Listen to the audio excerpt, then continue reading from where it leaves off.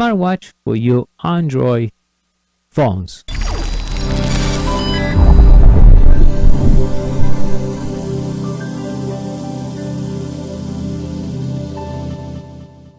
So let's take a look at the smartwatch. I like this. This is a magnetic, so you can set. It's pretty powerful. Oh, you set. It's nice. I like that. I use it all the time. It goes like this, and it sticks right there. So you can use a different. So what we get? So we get the watch. We get the instructions, and we have the cable to charge. Now, I mean, use it all the time. It lasts about 5 days with one charge. I think that's pretty good. And it charges pretty fast too. All right, so now to charge, you got to use this cable. Now, this cable it has a magnetic on it. What it means, be careful with this because it's happened to me. I didn't know why my USB was run out of power. I have a problem with my devices. The problem is this. You see that? See, already killed the screen because I just shut my USB for a second. So be careful with that. All right. So to charge it, it can only go one way. So if we look this way, the clock. Let me see. That's where you turn it on. We turn over. Let's look this way. If we try to put this backwards, if we try to install this, this is the way it goes. If we install this way, it will reject. Okay. So you see, it's rejected. We need to do it. So technically the way to do it is the same side where you have the power. We turn over now. Right there. And I click on it. You see how far it went? And actually even open my... Alright, right there. And now it's charging. Now, let's take that. See, it was charging before, so let's take that out. So it's the only tip I have to give you, just think careful with this.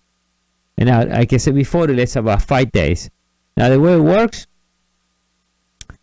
we see the application there. So you get the time here, you get the day, and the steps, and supposed to the calories you burn.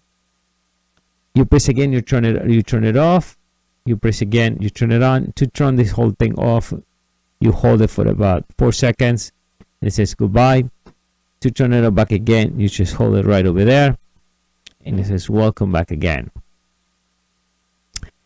So how you change the screen? Because here only, like I said before, only turn it on, turn it off, and goodbye. You press right over here, right in the middle, right there. Here you got the counts, the steps, calories. You press again, heartbeat, steps, exercise, messages, dial, settings, and that's it. Now this screen will not do anything. It has no extra configurations. Here, no extra configurations. Heartbeat, no extra configuration. A step, not either. It's extra configurations. No extra configurations. Exercise, yes. And exercise, you just hold there for a little bit and you can start tracking. Automatic tracks walking, but if you want to do running, it has running, basketball, climbing, and a bunch of stuff. So let's go back into running. You said for running, you're going to press here, it waits like 3 seconds. That's it. Your phone vibrates, it's ready, and it starts. So now it counts your loop, and when you're running, it's counting all that information that requires that. You press again, and again, see, we can reset it. Or if you leave it, you press it for a little longer. So now we press right over here, we post it, and we can save it, or we delete it. Get it here, now there, hold it 2 seconds, delete, and we are back into the beginning. So now you want to go next screen, you press over here. So exercise, messages. To read your messages, you press right over here. Press it and let's wait a second. It should come up a message. And I got a message from Bitcoin. You got only one message right now. You can pre-set up that. All right. And that's it. I got just one message. Go back over there. Press one more time. Dial. Let me go back to dial. Now, if you like, I like that screen. The other one is too small for me, but this all depends what people like. So we hit it right over there. We hold and we got this type.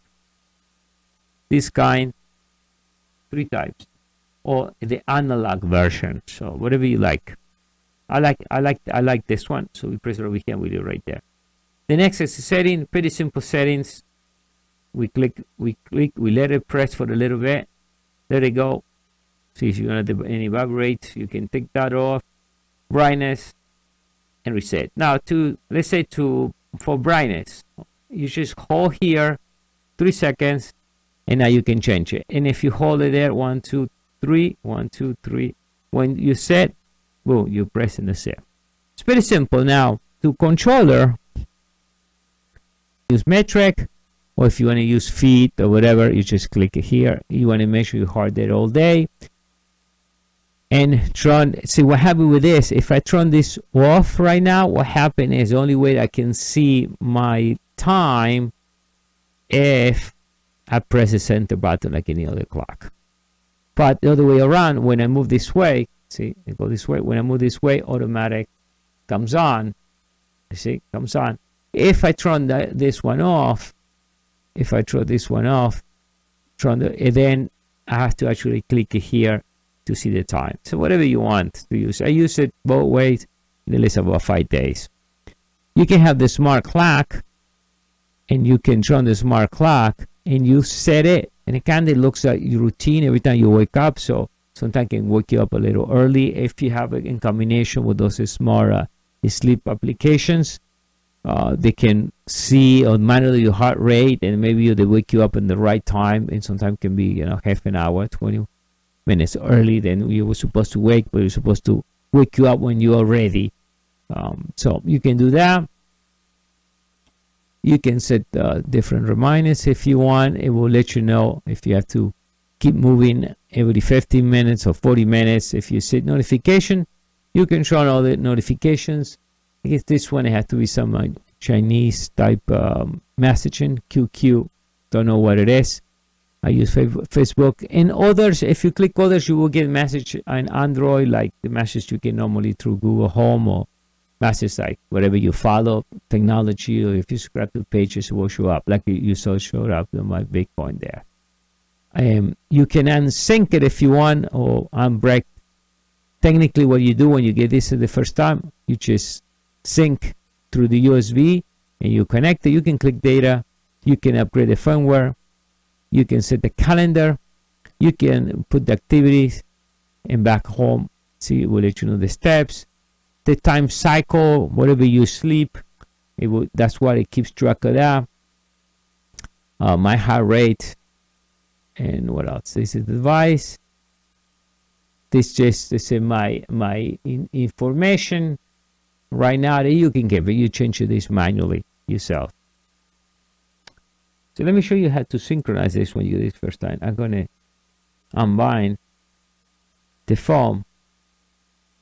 So technically, you don't have to go into USB devices and search for it. Normally, we have to go and search the way to do it.